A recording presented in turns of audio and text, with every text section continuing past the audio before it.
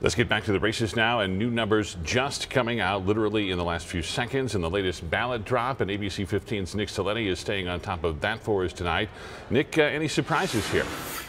We are staying on top of these, like you said, second by second. We did just get another dump of votes in, and this is what we're finding out. Sinema increasing her lead over Martha McSally to now about 21,000. Again, Sinema increasing that lead according to some brand new numbers just uploaded to the Secretary of State's website.